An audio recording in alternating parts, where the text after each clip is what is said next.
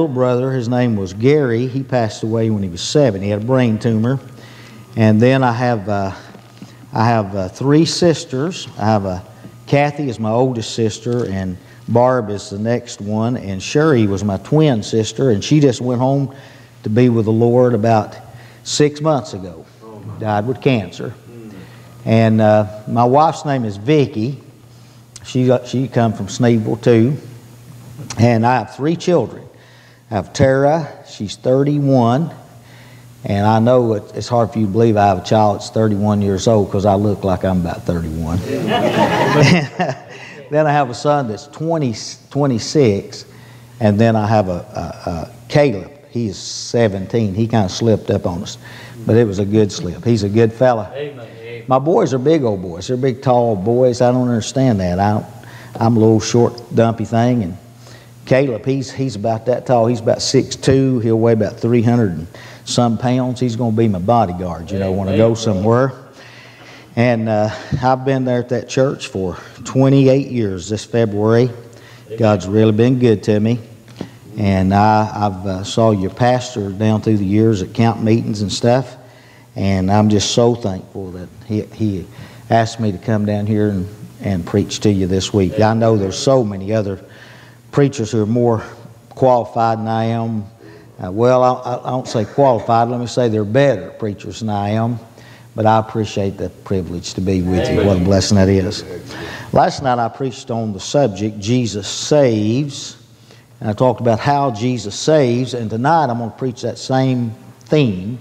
I'm going to keep going on there, not the same message. But I'm going to talk to you tonight on Jesus saves and how Jesus saves. And I'm going to talk to you tonight about Jesus saves by justification. And I believe that'll be a blessing to you tonight. Let's pray and ask the Lord to help me. Dear Lord, I pray you'd help me now.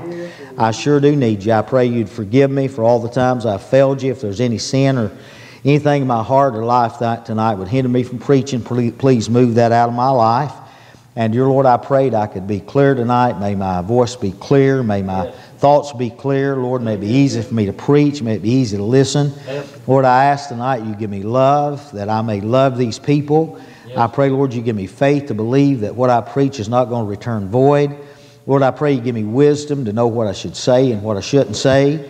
And dear Lord, more than all, I pray you'd fill me with thy Holy Spirit. And I'll give you all the praise for all you do in the wonderful name of Jesus, our blessed Lord and Savior. Amen. Turn with me to the book of Romans chapter 3, and we're going to look down through here at just a few verses, but leave your Bibles open there tonight because I'm going to be going through several of these verses tonight in Romans chapter 3. I preached so hard there last night and last week as a revival that my voice is a little bit scratchy. So I'm going to try not to do that tonight, but I can't promise you nothing, okay? Romans chapter 3, verse 23 following. It says, "For all have sinned and come short of the glory of God, being justified freely by His grace through the redemption that is in Christ Jesus, whom God has set forth to be a perpetuation through faith in His blood, to declare His righteousness for the remission of sins that are passed through the forbearance of God, to declare, I say, at this time His righteousness, that He might be just and the justifier of him that believeth in Jesus." Now I'm going to talk to you a little while, and then I'm going to bring you to the Scripture to share what I want to talk to you about. I'm going to talk to you tonight about being saved by the work of justification. This sermon that I'm going to preach tonight, being saved by justification, is the peak, the doctrine of our salvation. It goes all the way back to the time of Abraham and how God justified Abraham by faith. Amen. If you don't believe that, just look over to chapter 4 right there. You're chapter 3, look at chapter 4. "What shall we say then that Abraham our father, as pertaining to the flesh, has found? For if Abraham were justified by works, he had whereof to glory, but not before God. For what saith the Scripture?" Here it is. "Abraham believed God, and it was counted unto him for righteousness." Isn't that good? And so we see it goes all the way back to Abraham. There are 3 books in the New Testament that are the theme. Justification is the theme. There's the book of Romans, There's the book of Galatians, and there's the book of James. Now, in this book of Romans tonight, we're picking out a portion of that. The Bible tells us over and over again the truth of justification.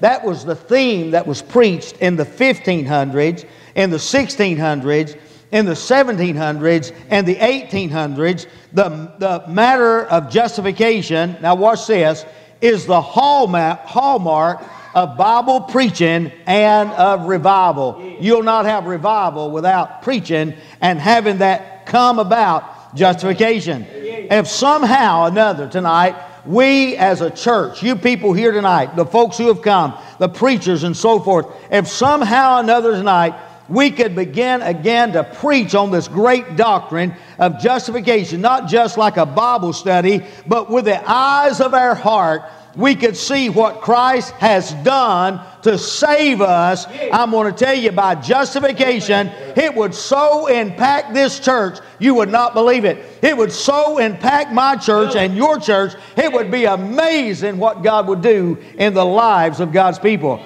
There is no greater need than to rediscover this great truth of justification by faith in the Lord Jesus Christ. Amen. Now let me have a sip of water because I'm real scratchy. Amen. That's all right. Now, right here I want to show you something. I'm going to ask you a question now. And I don't want you to respond. This is not a question for you to respond because some of you respond wrong. And I'm not trying to trick you. And you'll see where I'm going in a minute. So don't respond to this question. I just want to get you thinking. The first thing I want to ask you tonight, the first question is, don't respond now. I preached this last week. And I said, don't respond. This guy respond. I seen him back there responding. Don't respond, okay? Do you have to be perfectly righteous to go to heaven? Do you have to be perfectly righteous to go to heaven? Now, what does that have to do with justification, you say? Well, in Romans chapter 3, we see all the time this word justified or justification being used.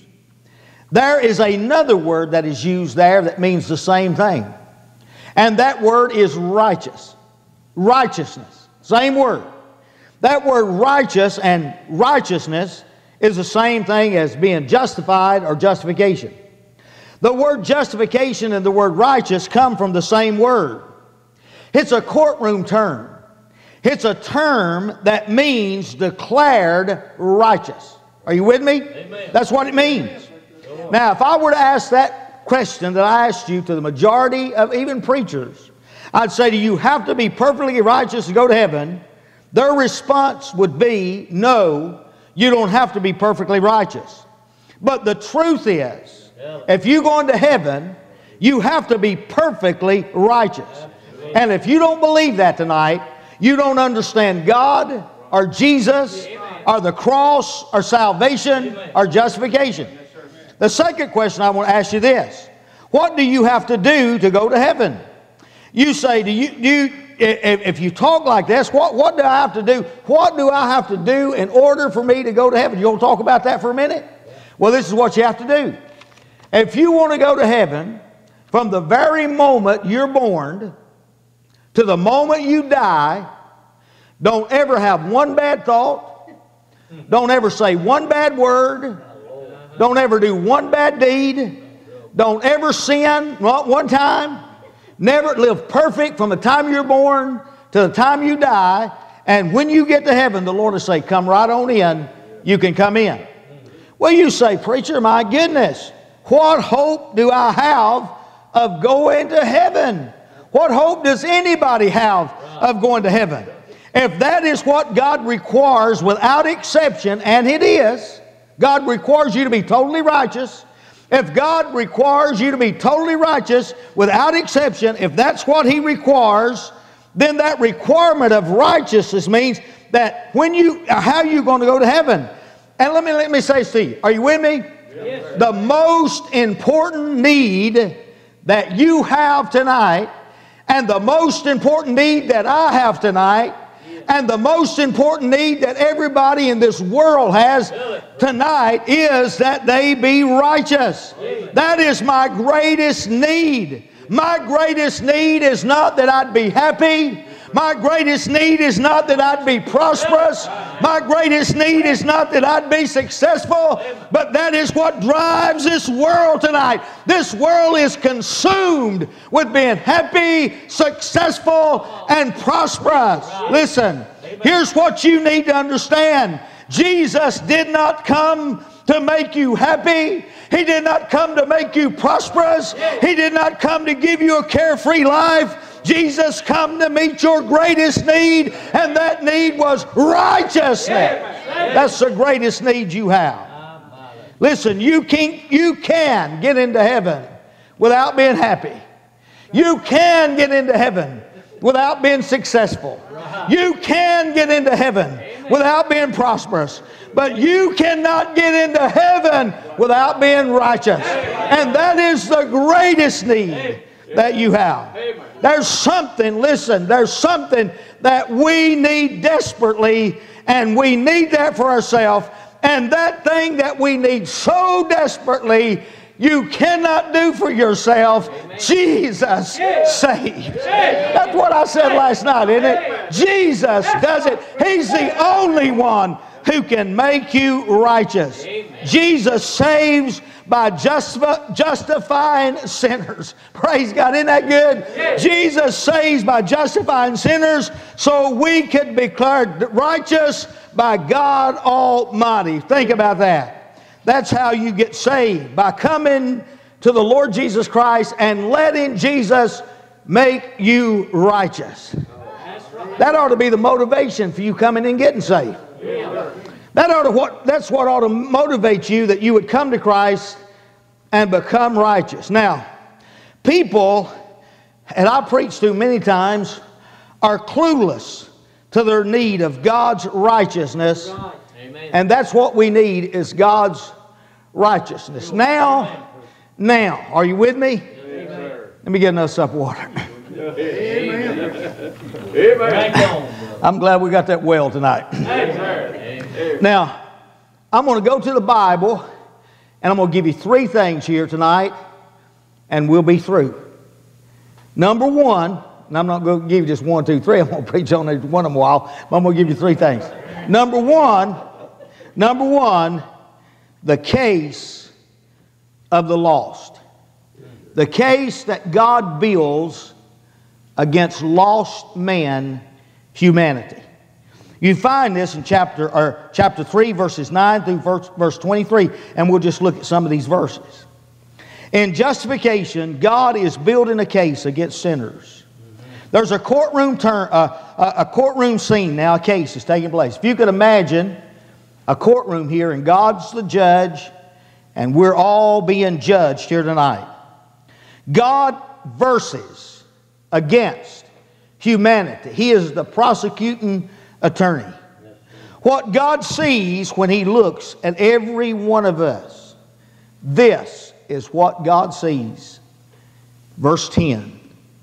As it is written, there is none righteous. No, not one. Amen. That's what Jesus sees when He looks at us. We've got a big problem. Amen. Here is the one thing that you need the most, is righteousness. And God looks at you and says, you're not righteous. No, not one. In case tonight that you think you're exempt from that, look at verse 12. The Bible says, they are all gone out of the way. They are together become unprofitable. There is none that doeth good. No, not one. Amen. You see that? Look in verse 19. The Bible says in verse 19, now we know that what things soever the law saith, it saith to them who are under the law, what's this? That every mouth might be stopped, and all the world might become guilty before God. You and I tonight are guilty before God. Sure. Verse 23 says, for all have sinned and come short of the glory of God. God is building a case against us, and that means we are guilty. I'm guilty tonight. You see that? We're guilty. If I'm not justified, I'm guilty. The verdict is handed down by God, and God says, you're guilty. You're guilty. Look at that. It's handed down by the Lord. If I'm guilty, I'm certainly not justified. The Bible tells me in verses 13 through 16, He describes my sin, and He looks at me from the top of my head to the bottom of my foot, and watch what it says. He says, we're all wicked. Look in verse 13. Yes, sir. The Bible says, their throat is an open sepulchre. With their tongues they have used deceit. The poison of asp is under their lips, whose mouth is full of cursing and bitterness. Their feet are swift to shed blood. Destruction and misery are in their way. Look at that. What part of man that is good? None. None of us are good. We're all bad. We're bad all the way through. We're totally depraved. Completely. Totally. God says that's how bad we are. You say, well, preacher, I'm not bad like people that they talk about on the news. Somebody's committed some kind of hideous crime. I want you to gather up here and listen to me tonight. If God would leave you alone in your sin, there is no sin that you're not capable of doing.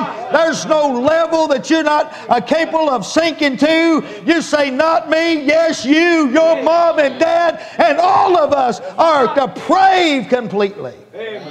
I tell you, it's hard for us to come to that place, but it's true. It's hard for us to believe it. You know what we want to think? We want to think there's a little badness in us. Maybe 1 or 2%, 20 maybe. But the truth is, the Bible says we're 100% bad. I'm going to tell you, Baptist people don't want to hear that. But you know what? You don't have any righteousness. You say, I don't have any righteousness. That's what God says. God says there's none righteous, no, not one. The only righteousness that you have is unrighteousness. And the only righteousness you have is self-righteousness. The Bible says all your righteousness, not all your bad, but all your righteousness is as filthy rags. That's what God says. That's not what I say. That's what God says. So we see here tonight a case that God is building. He is the prosecuting attorney against us in a courtroom, and He is bringing evidence to us that we are guilty. Amen. And the only thing you can do is bow your head and say, yes, I'm guilty. I'm guilty. And then the second thing I want you to see is the place of the law. The law of God is mentioned down through here in these verses at least 10 times. Law is connected to righteousness and justification. The law defines what is righteous and what is not righteous in the moral law. That's what the law is given for us, the 10 Commandments. You can't be saved by the law. The law will not save you. There's a lot of people trying that. They're trying to keep the law, but the law will not save you. How do I know that? What's this? Verse 19. Now we know that what things soever the law saith, it saith to them that are under the law, what's this? That every mouth might be stopped. He says, hush, shut up. Amen. He shuts their mouth. Yeah. But then look, verse 20. Therefore by the deeds of the law shall no flesh be justified in his sight, for by the law is the knowledge of sin. The law shows us what we are. We come, it shows us. It won't save you. You cannot be saved by the law, but you can't be justified by the law. But you can't be justified without the law. That's right. Because the law shows you what you are. Amen. Amen. That's great, isn't it? Yes, now watch this. The law, it has an important work in our life. It brings us to that place that gets us ready to come to the knowledge of our sin, convicts us of our sin, makes us feel the need of a Savior, and the law prepares us to receive grace, but the law cuts you to the bone. I mean, it whacks you hard. Now watch this. Are you going to heaven tonight? If you died right now, are you going to go to heaven? This is the response of most people.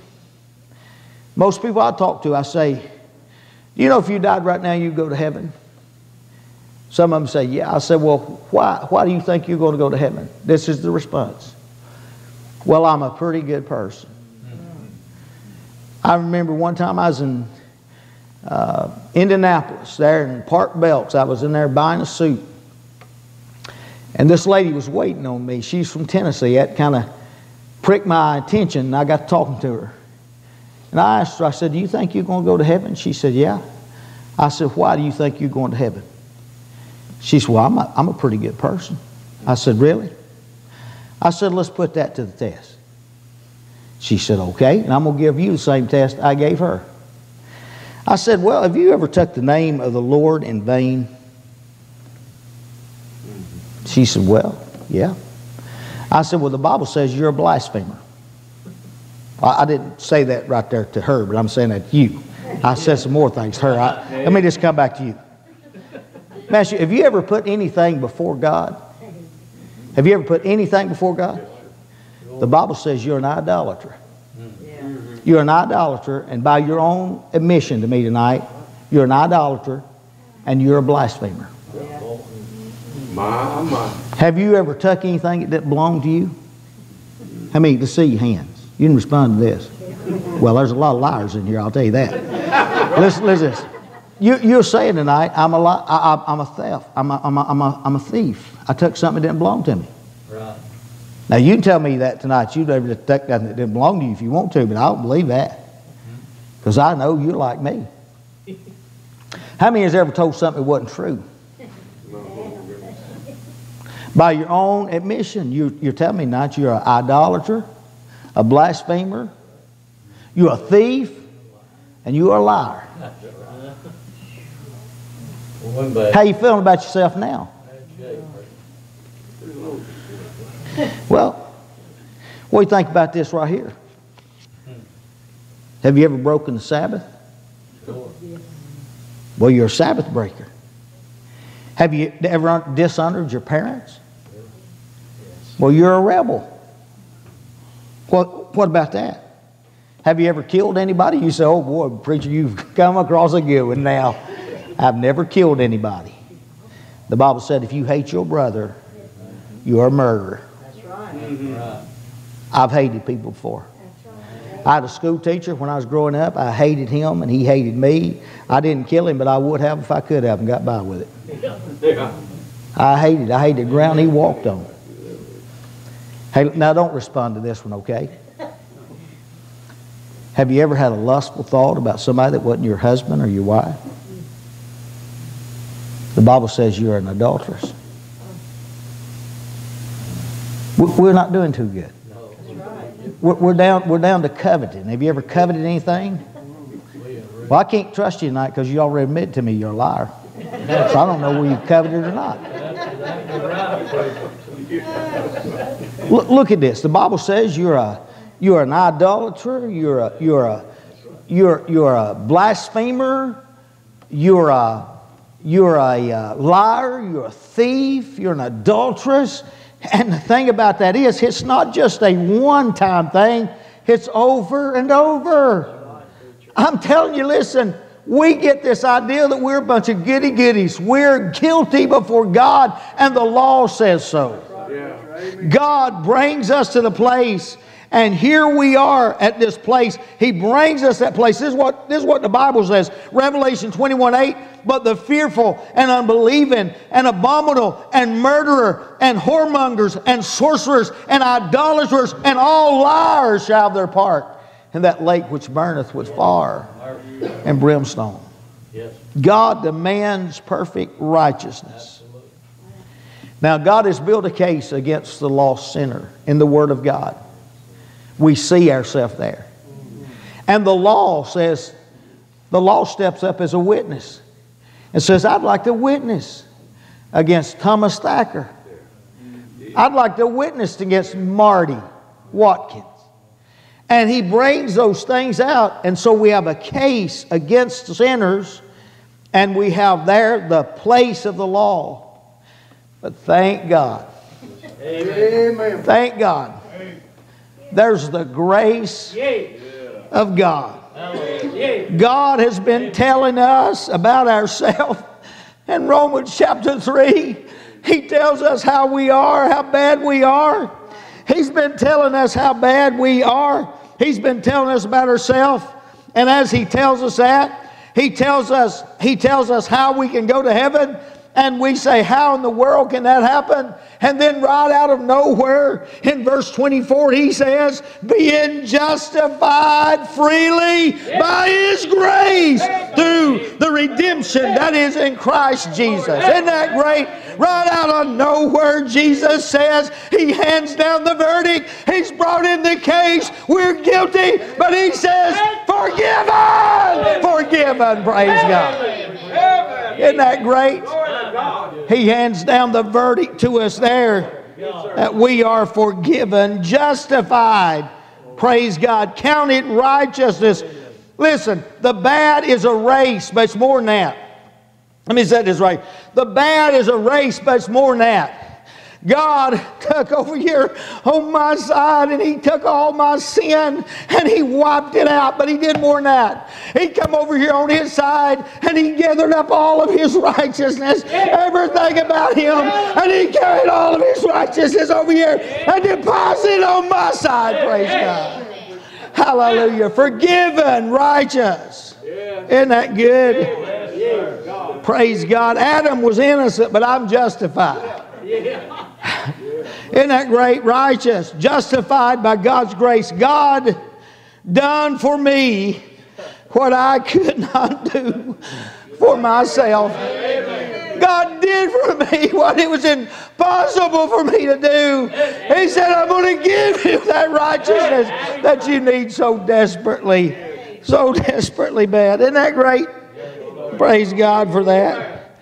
Amen. Jesus, He came and did what I could not do. He came and kept the law. I couldn't keep it. Jesus did what I could not do in His life. And on the cross, He took my place. He traded places with me on the cross. And He took my sin and nailed it to the cross and paid my sin debt in full. Perpetuation. What does that mean? It means the satisfaction of God's wrath for me. He satisfied the wrath of God for my sins. That's being justified. Isn't that great? Hallelujah. Saved by justification. I'm going to tell you, that's wonderful tonight. If we'd really get a hold of that, I just don't know, really. If we could really grasp it, I really don't know if we could contain it here tonight. I mean, I don't know if we could be still or not. Amen. I don't know if we could get it. Amen. That's why I'm righteous. That's why I'm justified tonight. It's nothing about me. It's all about Him. Look to Him. Look to Him. See Him. Oh, Lord, see Him. Tonight it's all about Him. Isn't that great? Hey, we have such a great Savior. Yes, sir. Now, there's a little tale here. I know it's not true, but you'll get the message. You hear these things about people dying, going up pearly gates, talking to St. Peter. I mean, I know that ain't true, but you'll get the gist. Here's this man. He dies. He goes up to the pearly gates. And St. Peter comes out and he says, can I help you? He said, well, I'd like to get into heaven. He said, well, it's not going to be too bad. He said, you need 1,000,000 points. He said, have you got anything you make any points with? He said, well, I've been a Baptist for 50 years. St. Peter said, wow, glory, that's wonderful. You get 1 point.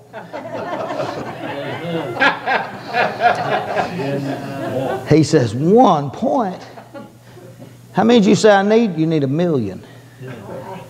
You got 1 point? He said, you got anything else? He said, well, he said, I've been a deacon for 25 years. St. Peter said, wow, that's great. You get 1 point. How many do I need? 1 million. I got 2, right? Yeah. He said, you got anything else? He said, well, he said, I've been tithing for the past 5 years.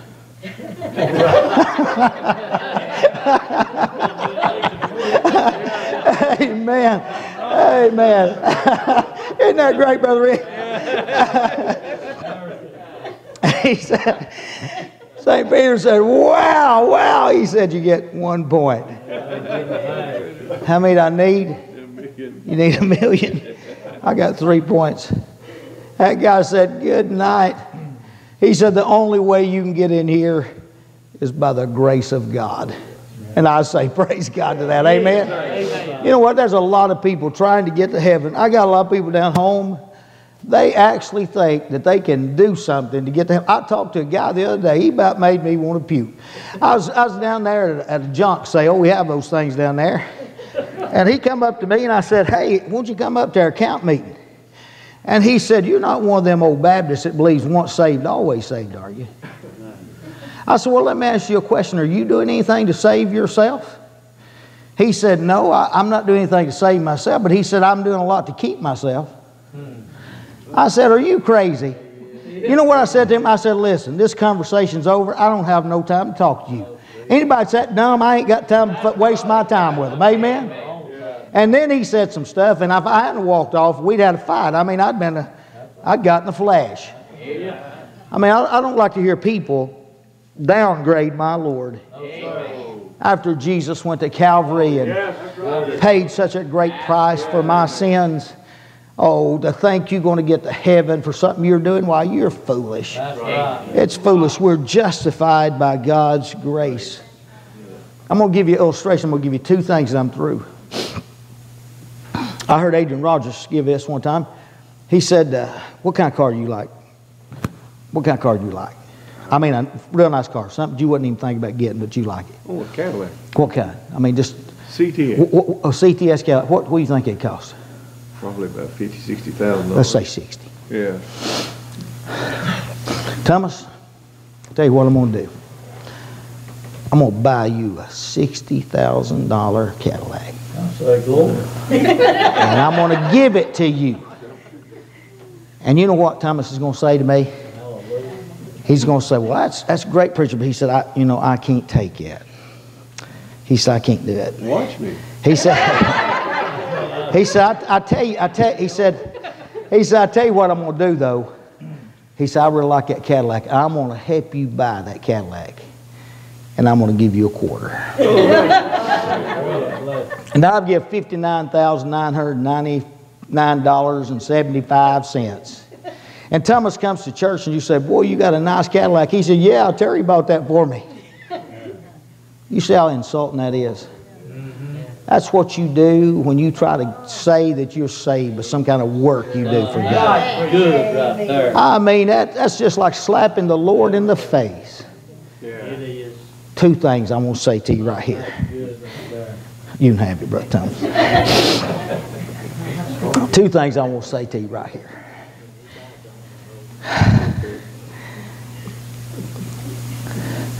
What do you have faith in? Yeah, good. What are you trusting in? Sure. Here it is. 2 things. Now, turning from your badness is a hard thing to do. There's people tonight right here in this area, if they realize that they could just turn from their badness. They're into some kind of sin. They're drinking or immorality or drugs or something like that, or being dishonest or something they're into. If they would just be willing to turn their back on that, God would save them. And a lot of them will go to hell because they just can't do it. I heard J. Harold Smith say one time, we had him in church, where I pastor, and he said this man, he came down where he was, and he told him, he said, John, he said, God sent me down here to ask you to come to the altar tonight. And he said, that man looked at me and he said, preacher, he said, I can't go down there tonight. He said, I'm a businessman. He said, I've got a deal going this week and I'm going to make about $30,000. He said, it's crooked. And if he said, if I got saved tonight, he said, I couldn't make that deal. He said, ain't no way I get saved tonight. That night, that man's wife called him. He went to his house and he was screaming as he died, saying, get me out of the fire. Turning from badness is a hard thing to do. Are you with me? Yes. But listen to this. Turning from goodness is a harder thing to do. Yes.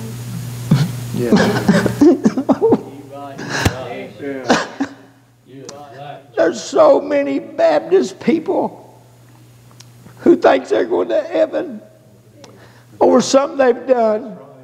They're not saved. They don't have no personal relationship with the Lord. But they will not turn away from that and turn to Christ. Listen, turning from goodness is a hard thing to do.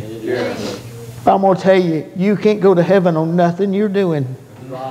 You can't brag about nothing you've done. You can't do it yourself. It's through Christ and Him alone. Oh, listen, every head bowed, every eye closed.